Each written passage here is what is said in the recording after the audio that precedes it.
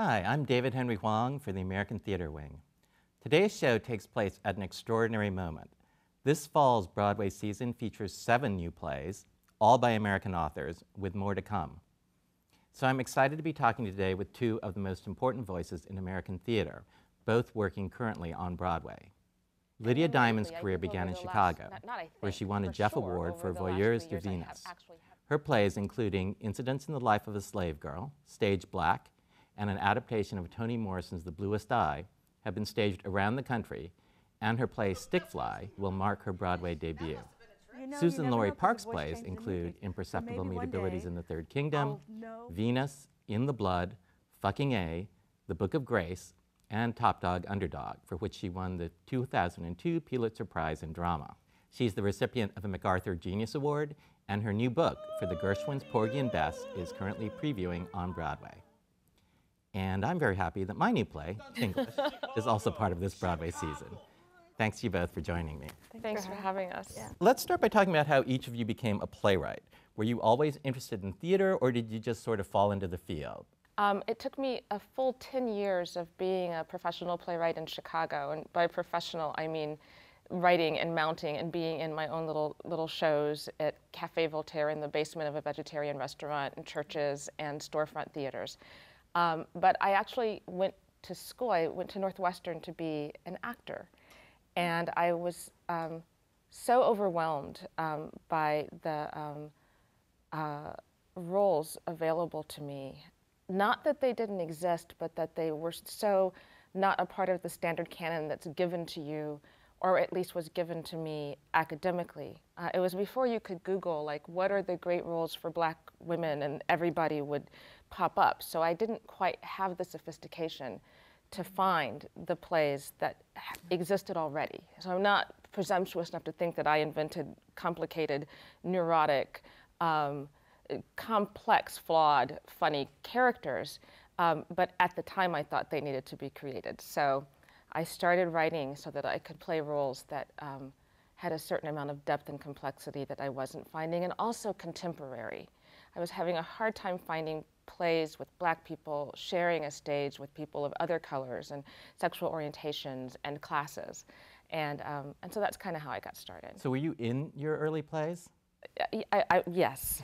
And I don't know why I'm embarrassed about that, but yes, it was a bit of a vanity thing for a very little while. And then what happened is that it became clear to me that I didn't enjoy acting. My husband actually pointed that out. He's like, you know, you get really miserable when you're doing a play. And I thought, oh, you know what I could do? I could stop doing that. And so that's when I actually called myself a playwright. Wow. So, Suzan-Lori, I know you're a musician. Yeah. I've heard you play and sing, and you're really good at it. I have to. And yeah, I just saw her at Joe's Pub the other day. Oh, you were there? Yeah, that was great. And but were you an actor? I was a writer, and I had the good fortune of taking a writing class with James Baldwin, who happened to be the writer in residence at a college near Mount Holyoke College, at Hampshire College. I took his class, and whenever it was my turn to read my short stories, I was really, really animated, like, like that. And they were just short stories. So at one point he said, Miss Parks, have you ever thought about writing for the theater? And I was like, and I thought he was saying, you know, get thee to a theater, like you're a failure as a short story writer. So I was like totally crushed and devastated. But I started writing my first play that day. And that's how I got into the theater. So, so he would be a particular sort of mentor that really kind of kicked you, it either got you started or kind of kicked you to the next level. Yeah, and I really wish because he died in what, 87 or something like that, and just shortly after. Get to see it. No, and you know, and I was just moving to New York and just getting started as a playwright, so I would have just loved to have, you know, more conversations with him about playwriting, because he'd done playwriting too, and he was just an amazing presence. So. Yeah. I mean, I think mentoring is so important in our field. I mean, I started writing plays in college just because I saw some plays my freshman year, and I thought, oh, I think I can do that. And then I started writing plays in my spare time, and I found a professor named John Leroux, who's actually a novelist. But John was willing to take a look at them and he told me they were really bad, which they were. But my problem is that I wanted to write plays, but I didn't actually know anything about the theater. Right. But then John set up this whole program for me, so I could see as many plays and read as many plays as I could. And eventually I wrote my first play my senior year. But I feel like to be able to keep in touch with those people. I mean, I've been able to keep in touch with John over the years. I invited him to the opening of Chinglish, but his health is not did not permit that. But it's and do you have like someone? Oh, I have so many people like that. My first playwriting teacher was Charles Smith, who's a wonderful playwright and actually runs the playwriting program at Ohio. He and Chuck Smith, the director in Chicago who directs at the Goodman, I would credit as being huge mentors of mine. Russ Tutterow, who's the artistic director at Chicago Dramatist. It just seems that Shirley Jo Finney, a wonderful director who also has this great dramaturgical flair. Ed Sobel, my favorite dramaturg at the Steppenwolf, who's now at the Arden. It just goes on and on and on. I feel like it's so much about, oh my God. It's a dangerous, dangerous thing when you start naming the names of the people who've helped you grow creatively and professionally. Emily Mann and the McCarter Theater Company, they've just held me and taught me. Emily's taught me so much about empowering myself as a playwright and sort of what that means, stepping into your authority, I suppose, both in a process and even more so professionally. So there's so many people. Yeah, I also have Sam Shepard and Maria Irene Fernez. It's huge. And I feel like they really began to teach me how to write more from my unconscious. And that helped me find my voice. Is there a moment, I mean, as you're writing along and you're a young writer, sometimes there's a moment or a play or an incident that makes you feel like you're finding something unique to yourself. You're finding your voice, as it were. Do you guys have any experience of that?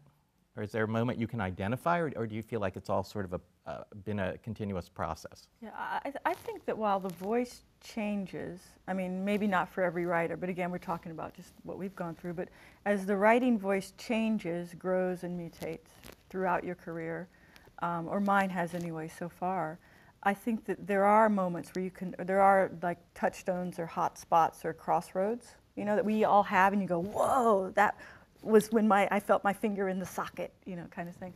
And for me, one of the early moments after, so I was writing this, writing this play that James Baldwin told me to write, and I have to mention, I have to mention George C. Wolfe,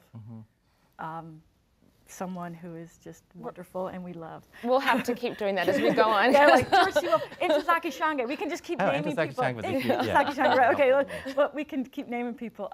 But anyway, there was an early moment that. And the tricky thing is with these moments, sometimes we try to replicate them as writers, which might be good and might not be so good. But you look for that thing. That's when it's real. You think when it's ringing like that. But yeah, when the first moment where I actually. There's writing, when you're writing along on a typewriter or by hand or whatever, or a computer, and then there's when you're not writing at all, and when you're actually hearing the voices and you're actually just taking dictation. And when the first time that happened to me, I was like, oh man, this is awesome, and you're not writing at all. And that's when I thought, oh, maybe I am a writer. Not that all writers have to have that experience or whatever, but that's, That's the sweet spot, it's true. It is. I think I was lucky because I didn't identify as a playwright very early. And so I had the freedom to sort of not ever feel terribly self-consciously literary. And I didn't have to go through that stage that I sometimes see young writers go through of kind of needing to emulate, take turns emulating different playwrights. So I sort of stumbled upon whatever you would call your voice, because obviously the voice that is my voice now is not the one that was when I was this brazen 22-year-old who thought I knew everything and knew nothing. I've also noticed how, for me, the place that I write from, the location of where I'm writing from has changed considerably. And I kind of feel right now, I think, at a crossroads creatively. I used to write from a place of utter conviction and a lot of anger and a lot of a sense that there was something that needed to be said, a sense of urgency. And now, having had a child and many, many years later, I'm finding that I'm learning how to write from a place of sort of humble, not knowing and questioning, and that can be as active and as important and potent as the kind of place that I was used to writing from. Well, which is a good segue to talking about craft, really, because different people have different things that kind of motivate them to begin writing a new play. Like, why does one choose to write about this and not that? And actually, my trigger is very similar to yours, to your new one, in the sense that it's really something that I don't understand. I have a question, and I write the play to find out how I feel about it deep inside. Then I've heard Edward Albee speak once, and he talked about he wakes up at some point and discovers he's with play, and he uses the pregnancy analogy. Right. But for me, it's that I have a question, and then number two, this goes to the question, like how you get through the play. But I basically like to have a vague idea where I'm starting and where I'm ending. Not everybody, has that. And then third, and this is funny that you mentioned that earlier, I do kind of take another play as a model. Almost all my plays are kind of based on other plays. I think eventually they become their own thing. But it kind of is just like a jump start that helps me get going. But like Pinter talks about, okay, he used to talk about, he had an image, the room, two people, and and then what are they saying to each other? So do you know where you're going when you start a play, Suzan-Lori? I've always been lost. I've never had anything to say. But maybe, you never know, because the voice changes and mutates. So maybe one day I'll know more when I start, and I'll have something to say. I mean, I know, I'm just trying to, I mean, I'm hoping, it seems maybe. to be working well for you. It seems to be working well. But I've always been, I feel like it's like, well, I shouldn't say it here. No, there's nothing directly over my head, but, boom, something will fall on my head, like an apple or whatever, or I'll feel like I'm called. And it's a joke now, because that's how I got involved with Porgy and Bess. I mean, literally, it was a phone call. But before that, it was always, I felt like I had been called. And that's how I say it. I think we all sort of have a similar thing. We express it in different ways. But even with Top Dog, Underdog, I didn't know, I knew it started from a joke. Oh, it starts from a joke. Ha ha ha. Fucking A and in the Blood started from a joke.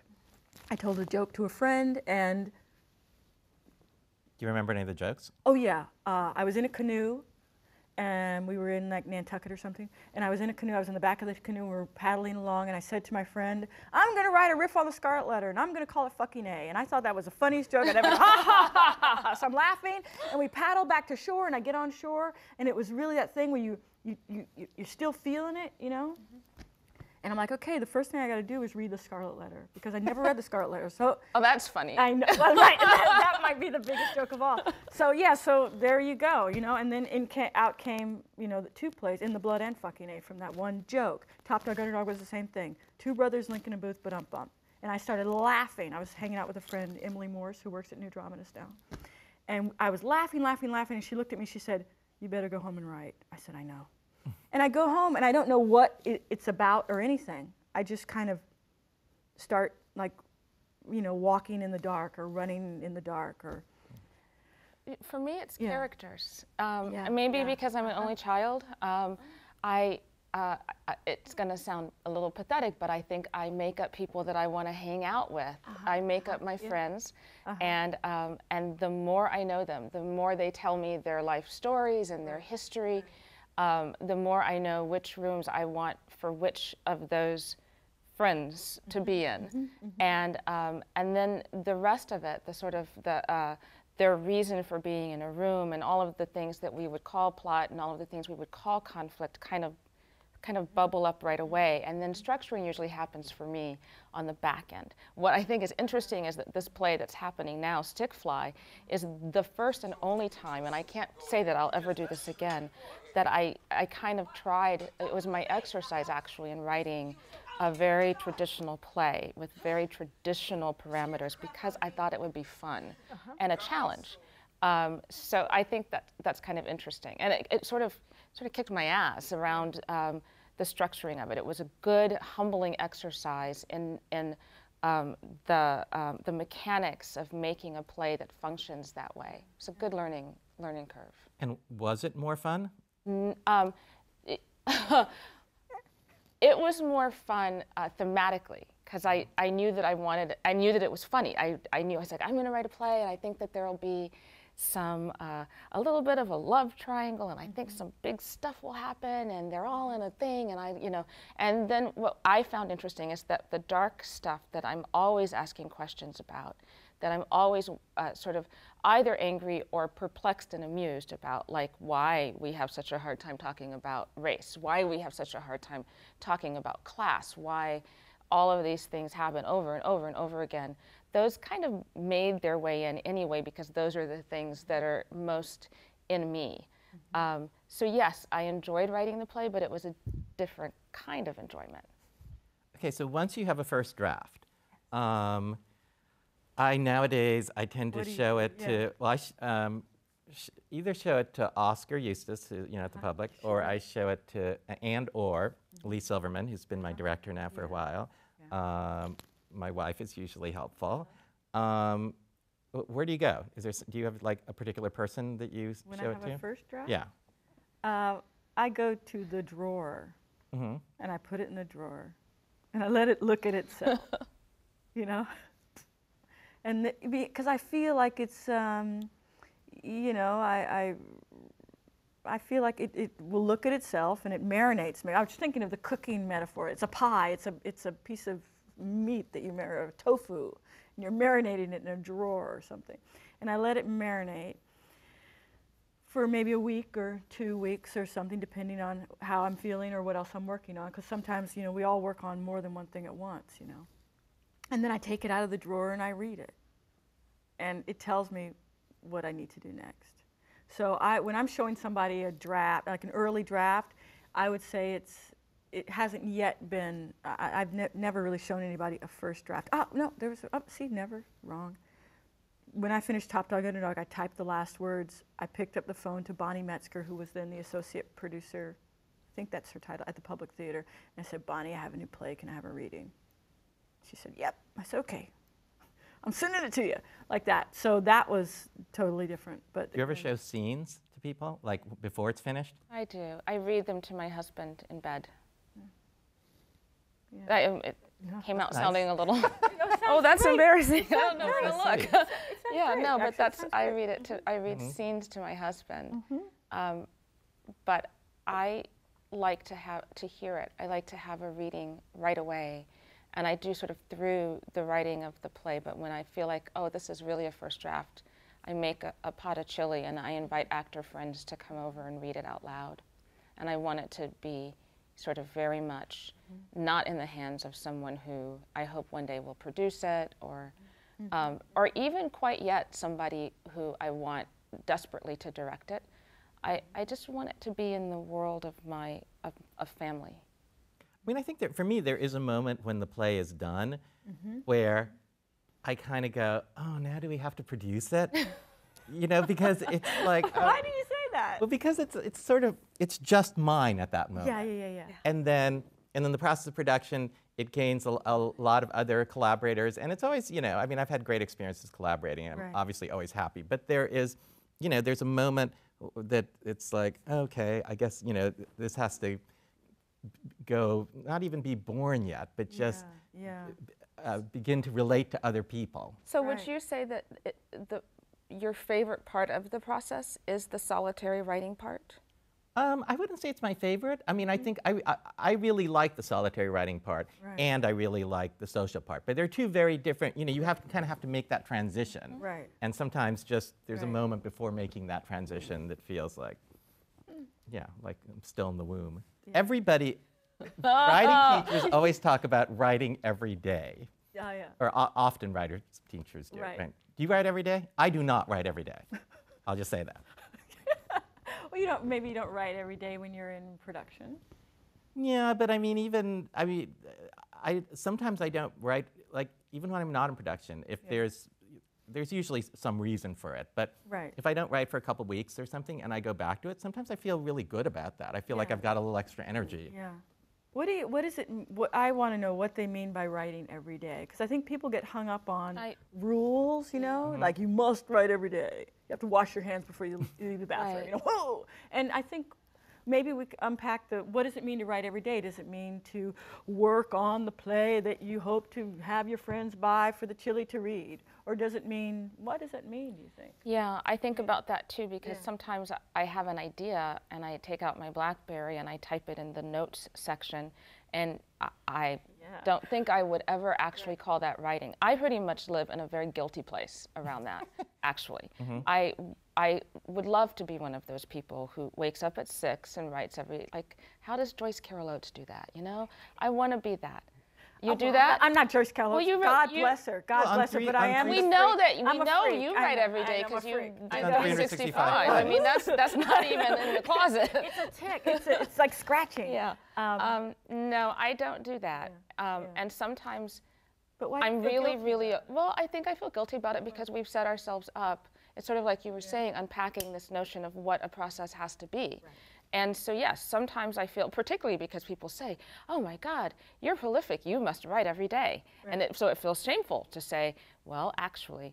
And then lately, I think over the last, for sure, over the last 3 years, I have really profoundly, deeply not been prolific. And trying to figure out how, how to be okay with that. Yeah. And what I can feel is that that percolating that I was saying that has to do with finding, being comfortable walking into the next place that the play comes from is what's happened there. Focus shifted to life in a very real way. And I think I've accumulated a certain level of perspective that's gonna burst forward in the work. But I took a writing hiatus, all the while thinking I was writing just slowly and feeling very guilty. I don't feel, the guilt thing is what troubles me. I mean, because I write every day, but then I like getting up in the morning. I do all these things. I mean, do you like getting up in the morning? I love getting up in the morning. Like you love getting, okay, so, but if you didn't love getting up in the morning, would you feel guilty? Well, you know, then that goes to I'm just work trying to that, figure you know, out, I feel like we need my therapist here now to have that conversation. Because, sorry. Because maybe I, reside comfortably in a certain amount of guilt, and that's just my thing. I don't know. Well, if it makes you feel better, I went 10 years without writing an original new play. So. And did you feel guilty about it? But I love what you're saying. I mean, I'm just because people are watching and they're going to put this in a can and unpack it, and so people can see it. So, you went 10 years without writing an original full-length new play. Yes. I mean, I wrote other things. I wrote musicals. I wrote movies. Tell us the titles. We want to know. Because we didn't get to do your bio. You had this all like fabulousness about no, us. I mean for the 10 years between. We all know. Everybody knows. But do it. Come on. Okay. No, I mean I wrote and Butterfly happened in 1988. Right. And then I wrote a play called Face Value in 1993, which closed in previews on Broadway, sort of a famous flop. And then I didn't do another full-length play again until Golden Child, which was on Broadway in '98. Right. And then I spent time doing. I mean, I had a really good time working on some musicals, Aida and Revision of Flower Drum Song, and Tarzan. And then I kind of got back into writing plays, and did Yellowface a couple years ago, and now English. Right. So I mean, I always feel like I write a play because I feel like I need to write that play. Right. And there are certain times when I don't feel like I need to write a play. Exactly. And people watch, and they should know that it's not, I mean, I don't get up in the morning and write every day because I feel like a real writer gets up every morning and writes every day. I just get up every morning and write every day because I like to. Well, I know that I feel, maybe when I talk about guilt, because I think that sounds a little too heavy, I think it's a similar guilt around, oh, I will work out today. And I've never worked out in my life, and I'm okay with that. But I don't think that I'm, when I talk about guilt, there's not like shame connected to it. And that's important because I never want my students to think that there's a certain kind of way, a certain sort of process that you have to have. But I do think it feels better when I exercise. It feels better when I write. And that's the thing with music too. And you play. I was a jazz violinist for a long time, and I've started to pick it up a little more lately. Because I always like say, are you playing it again? but that's the thing about the music. And what did Pablo Casals say? You know, after one day of not practicing, I know. 2 days of not practicing, my friends know. 3 days of not practicing, the world knows. Or maybe it was the other way around. But just keeping your hand muscles. in. I think so. And there's something about keeping your hand in as a writer.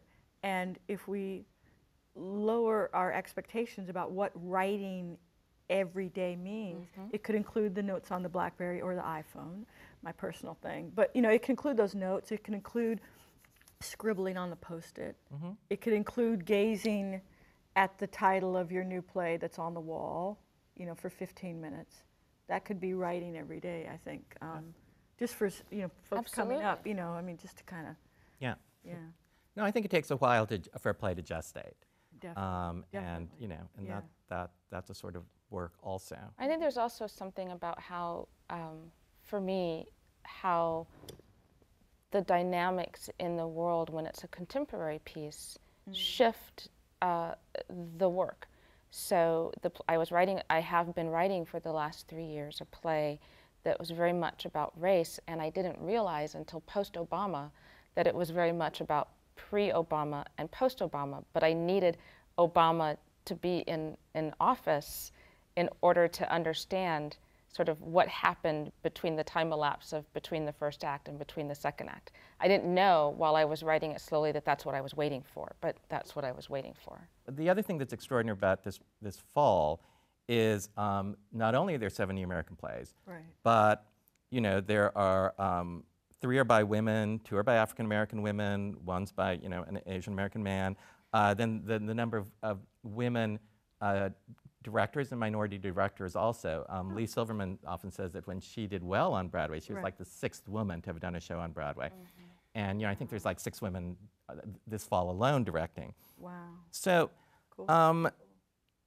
I guess my question is, you know, I often feel there's this, when you're kind of a visible minority, and you get some prominence in a field that's not normally associated with that minority, then all of a sudden, like I feel like I became for a while the official Asian American, you know, and then Amy Tan was the official Asian American for a while, and I've gone back and forth a lot about this sort of how do I like that, and do I like being a role model? What do you guys think? Like being a role model? My parents used to say, because my father was in the Army, so we lived all over the world, and my parents would say, you are the ambassador of your race, they said, because often we were living in places where people had literally never seen in the flesh a person of African descent. So they would say that, and now I take it to mean you are an ambassador of the human race, you know. So I don't have any problems representing. The question is, what am I representing and how do I represent? And I call for everybody to represent, not just folks who have plays on Broadway, yay, but folks who come to see those plays and people who, you know, people who are, you know, build beautiful buildings and do construction work and all that. We're all representing. We're all role models. But the cool thing is that, you know, people of color, like women of African descent who are playwrights, don't behave all one way. Well, that's the thing. And that's the thing that Nor people are is learning the now. aesthetic going to be, you know, predicated upon that we came out with melanin. Exactly. It's so interesting.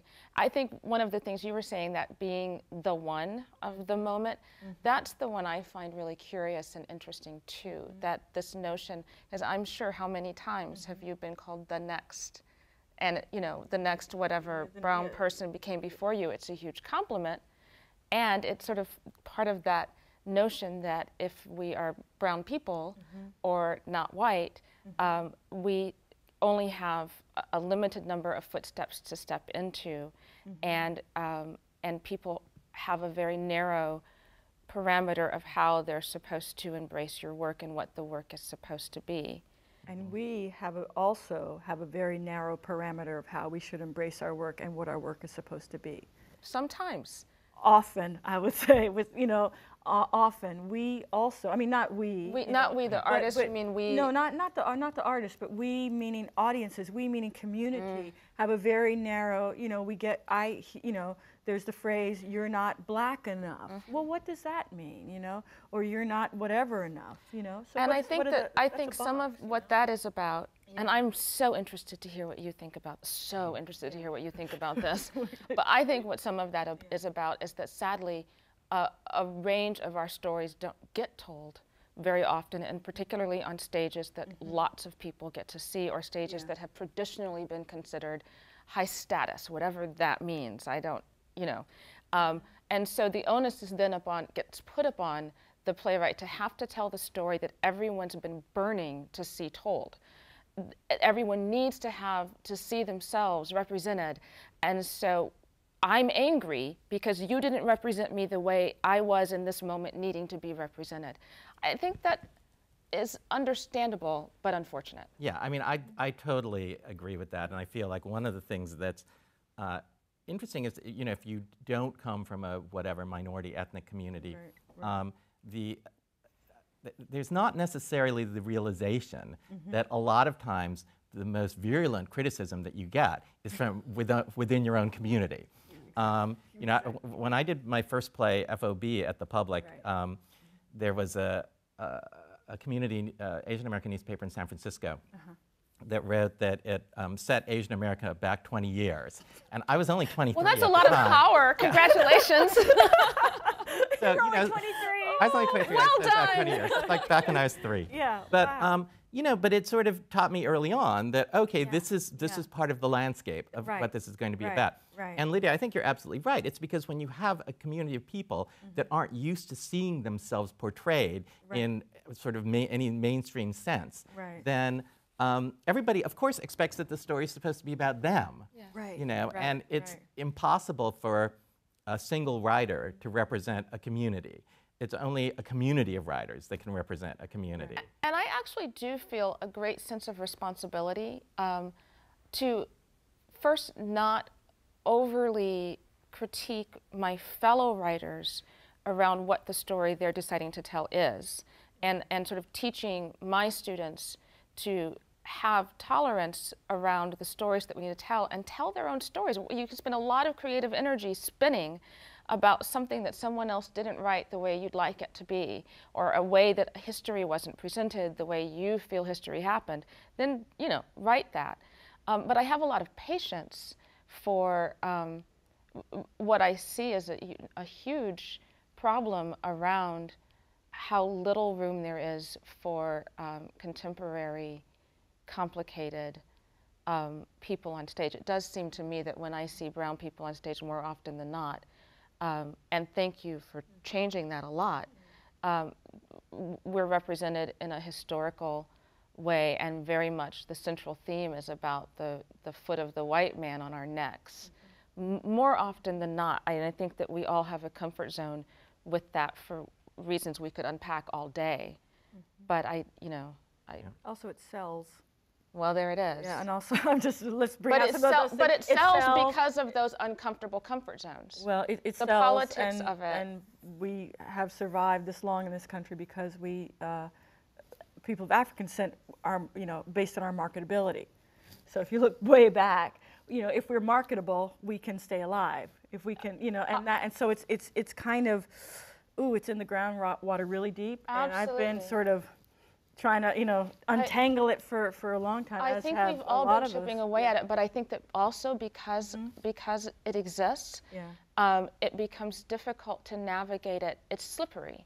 And I've found that perceptions and the reality of what you thought you were trying to do creatively can, I know what I'm saying, you almost can't get it right because there is so much pressure to represent in a specific way.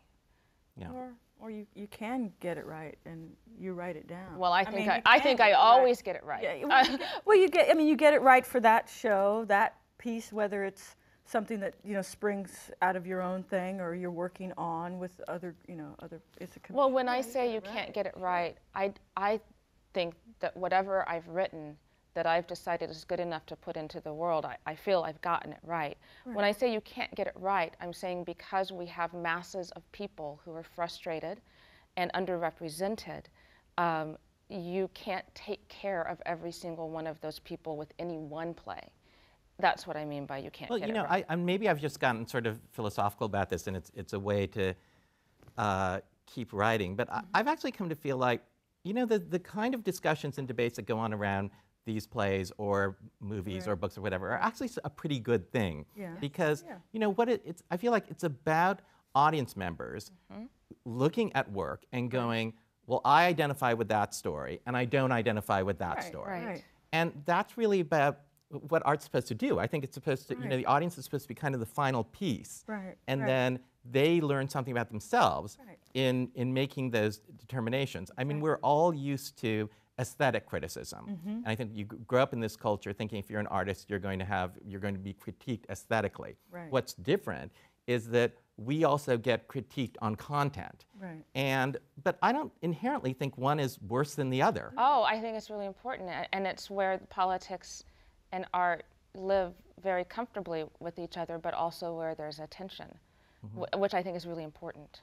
For me, it's important. But that's what I meant about getting it right. You write it down. I mean, it's literally that you're right. If you are, you know, get your play done or your book written or whatever, and you stimulate some kind of conversation, then you did get it right. Absolutely. And it's not. I mean, oftentimes, I mean, my students ask me, do you write with the audience in mind? You know, and I'd say, well, not really, because on any given day, on any given show, you've got a 1,000-seat house if you're lucky, and you can't, you know, you're not trying to read the minds of those 1,000 people, so you're not trying to serve 1,000 people you've never met. And I've sometimes made central in the work the question and the conversation with the audience. I have sometimes made a thematic point of saying, I know you're white, and I'm black, and I am going to play with the way we're going to talk about this thing.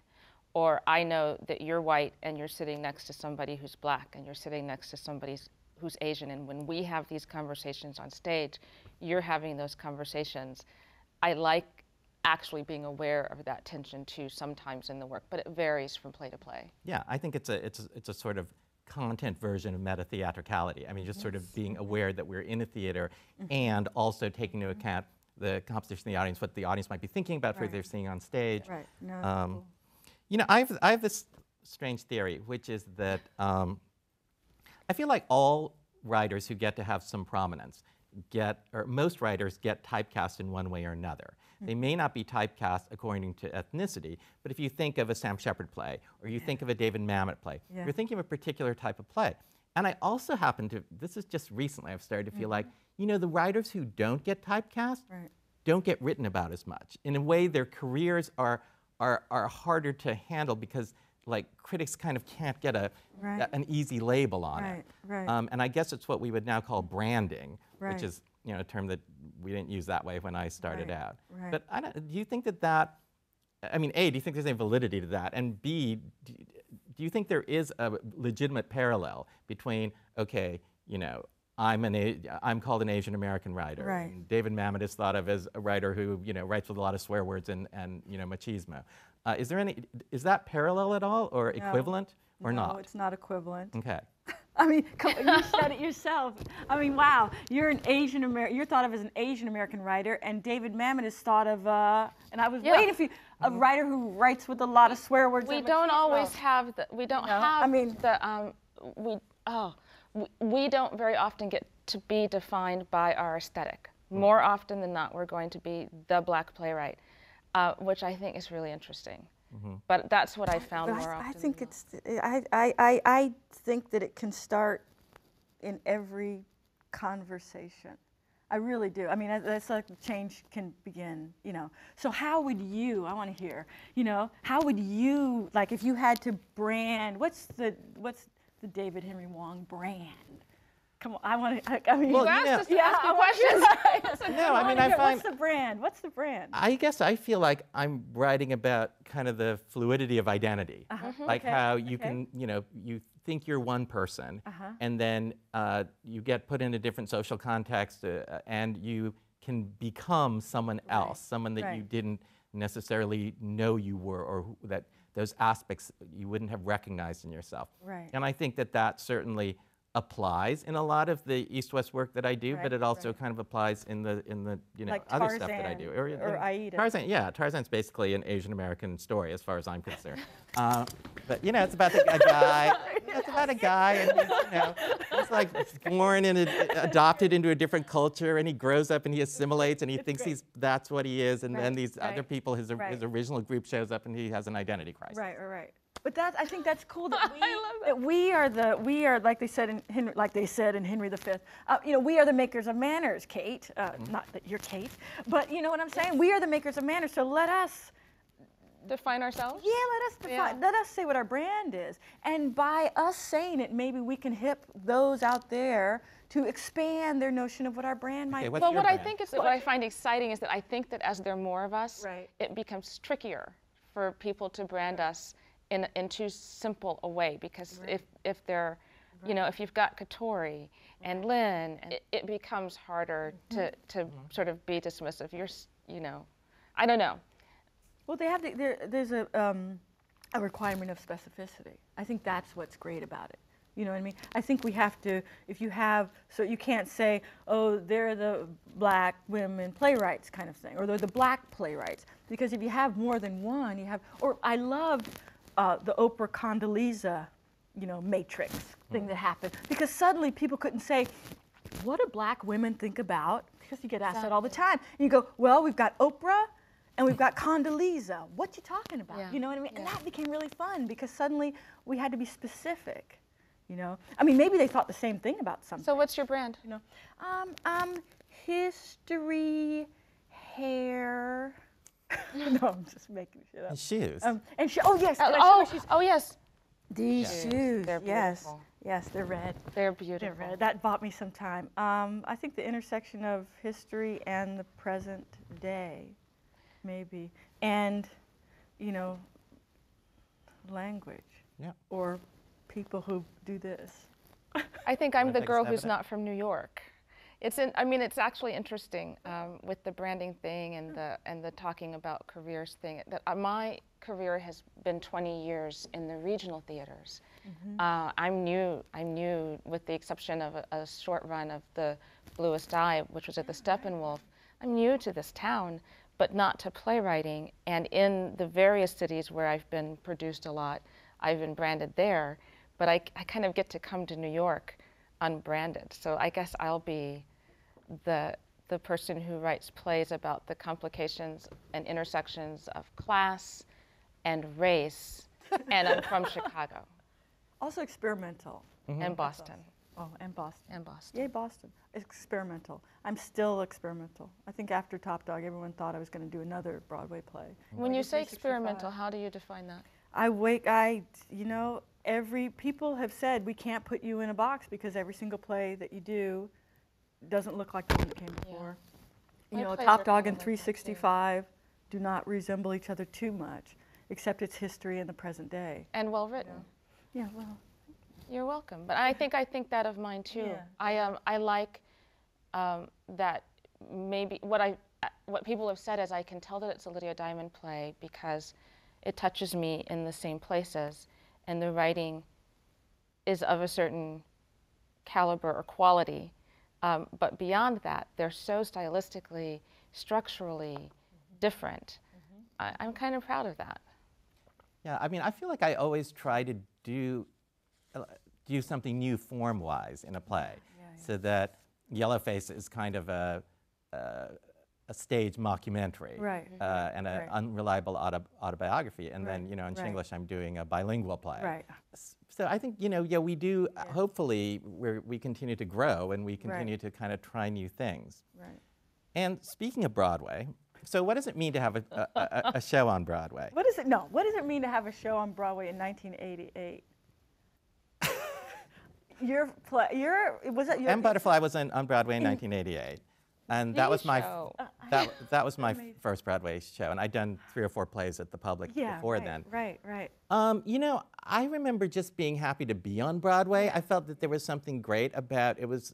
I felt like I didn't have anything to lose, because I'd written this play that was, you know, in retrospect, okay, it's a Broadway play, but at the time seemed like a really risky thing. A play about a French diplomat who falls in love with a Chinese actress who turns out to be A, a spy, and B, a man in drag. It didn't, you know, Variety, when we were out of town, wrote, "This is not Broadway material." Oh, really?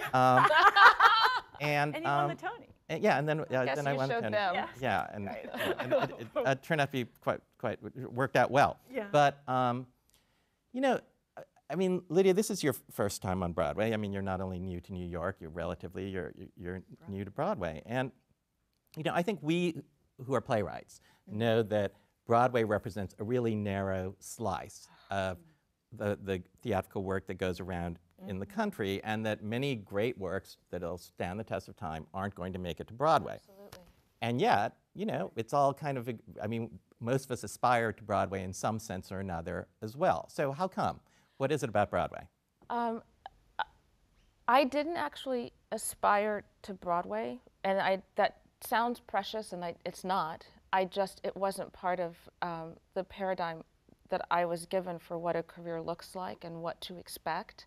Part of that, I think, does have to do with coming up in Chicago artistically, because there's the ecology of theater in Chicago is relatively insular and non-hierarchical.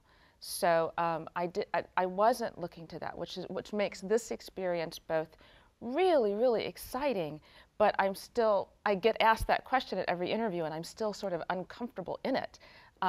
Because yes, it's hugely exciting, and it certainly is the thing that everyone assumes you've always aspired to, and it certainly is something to be thankful, to be grateful for. So, but what does it mean to you? Is it the exposure? Is it the chance that you might be able to actually make some money on a play? Is it that you... That's a nice idea, and even that, you know, it feels a little bit like gambling. I don't know. We just had our first, our open dress rehearsal last night. Thank you. So I have no idea of if this means any kind of financial anything for me. I don't know what's going to happen, and I think that's new, because in the rehearsal room, the work is the same work that I've, you know, even with many of the same people that I've been in rehearsal rooms with for a long, long time. All of the Broadway stuff seems to be a little more external, and I'm still metabolizing that. And are you still rewriting during previews? Very little. The play has been alive for 6 years, so it's relatively tight and ready to go. So yes, the nudgy little changes that you make because it comes out of an actor's mouth weirdly over and over and over again, and you know, little things that I can feel need to be trimmed, and all, you know, just the regular little stuff. But it wasn't in process because I've had such a long time to tighten it. Can you just describe Stickfly for any viewers that haven't, who are waiting to see it or haven't seen it? Stickfly is a play that's set on Martha's Vineyard. A young woman goes home to meet her fiance's family for the first time. They're a moneyed family who's had this home on the vineyard for generations and generations and generations. And it's a very traditional telling of a story, but she's the daughter of a famous public intellectual who has recently died, with whom she never had a relationship. He had divorced her mother. And so she has sort of daddy issues, but also the marginalization of being both very, very privileged and having access, but growing up without a lot of money and resources, and the way those things, so it's a class clash, but it's a more subtle and nuanced one than we usually get to see.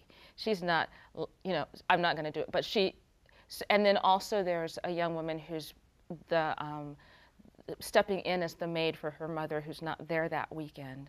And there's a brother of the son, and you know, stuff happens. And like I said, this was my experiment of writing like a well-made little chestnut of a play, and it is interesting because people do like that. I don't think I have another one of those in me in that way, but it was a nice experiment.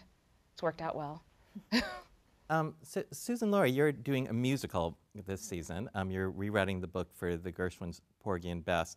Yeah. And I rewrote a book once on, for Rodgers and Hammerstein's Flower Drum Song, and I found it a particular challenge because in some sense my collaborators, first I'd never written a musical before at the time I did Flower Drum Song. I didn't know that I wanted to do musicals, I just wanted to do Flower Drum Song. Oh.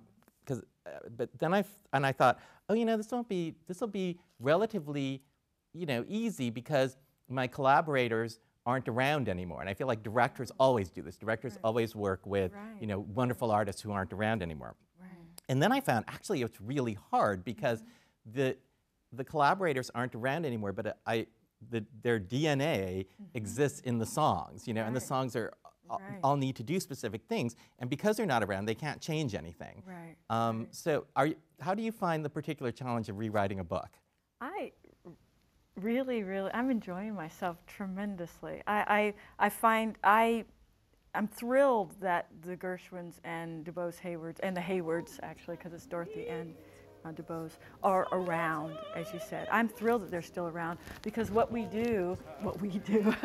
do with this, the sort of spirit of these wonderful writers, we make new things. And I'm thrilled that they're still around, but I can still feel their DNA in the songs and the words, in the story, and I work with it and I mix it with mine and we make little. Are you still? I got to see it in Cambridge, Massachusetts. I thought it was lovely. I thought it was beautiful, and so actually it really blew me away. Are you still? I mean, you spoke in the present tense. Sure, we're futzing with it. Not big futzes, but we're tweaking it. You know, we go. We're still working on it.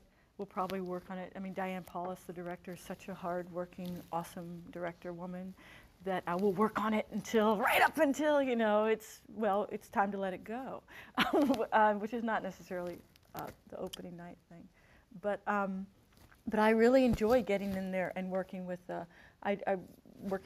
established, beautiful. How did and so this call to do this was literally a call. It was an actual phone call. And just tell us about how the collaboration like this comes about. Yeah, well, Diane Paulus from ART, a wonderful director, called me up, and the Gershwins had contacted her through the producer Jeffrey Richards, and they said, we'd like to work on Porgy and Bess. It's a wonderful opera, and we'd like to create a musical for the musical theater stage. We'd like to do that, and so we would like you to call up a book writer person. And she called me and said, you want to work on Porgy and Bess? And I said, the Gershwins want us to work on it. So basically it was at their request that we do this work. And I said, how many other writers are you thinking of? And she said, just you, I'm just talking to you. So I said, okay, I'm in, like that. And so we've all been doing this for a while. Yeah. And I think it's worth looking at, what are the survival strategies? Like, what's important in terms of being able to continue being creative, to continue having a career? What have you found that's useful? Because I don't think people know how playwrights make a living. I would say to writers or artists, coming up, embrace hard work. Embrace that sort of, whether you get up every morning and write or whatever, just know that you're going to have to apply yourself and you're going to have to give continually to your art form. And because a lot of times, a lot of people coming up see, reality TV and figure you don't have to do anything to do that, but to be... And you don't. To do that. Somebody has to edit it, so that it looks like it has a story. But really sort of just embrace embrace that. Yeah, I think hard work is really important. I feel like there's three things that go into a career: that you need to have talent, and then you need to have some luck, and you need to work hard. And you really can't control the talent and luck part so much. So you can really only control the you can work hard. I'm a huge proponent also in self-production. Yes. I just think put that play up in your living room, in your church, in a basement. It's unlikely that someone's going to come looking for you for your play and ask you to do it.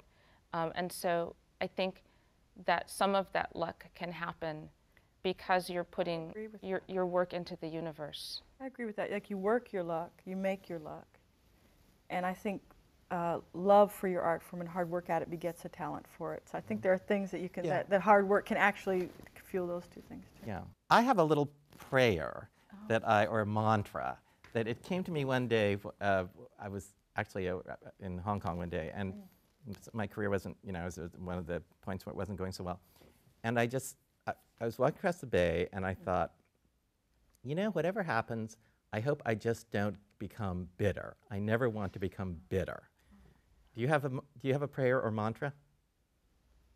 I just want to be able to keep going. Keep on keeping on, like they used to say. I want to have my success not defined by others.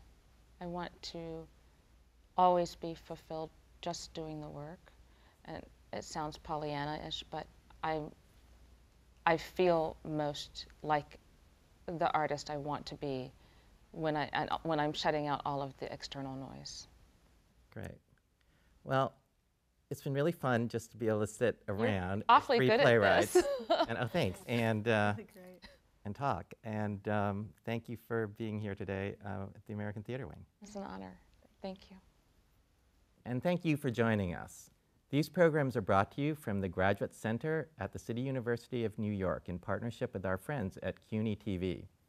On behalf of the American Theater Wing, I'm David Henry Hwang, and thanks for joining us for another edition of Working in the Theater. I'm Ted Chapin, chairman of the American Theater Wing. The Wing has played a vital role in New York's theatrical life for more than 60 years. Best known for creating the Tony Awards, we stand for excellence, but we also support education in the theater, and our work reaches beyond Broadway in New York. The Working in the Theater television programs, which are supported by the Annenberg Foundation and the Dorothy Strelsin Foundation, are unequaled forums for discussions with today's most creative artists. Downstage Center's in-depth radio interviews were created in conjunction with XM Satellite Radio and can be heard on our website. For people who are starting their careers, we have a 2-week boot camp for aspiring actors from colleges across the country called Springboard NYC. And our theater intern group provides a forum for young people who are starting their careers to build a professional network. All of the American Theater Wing's educational and media programs are available for free on demand from our website, americantheaterwing.org. Thanks for your interest in the Wing, and thanks for watching.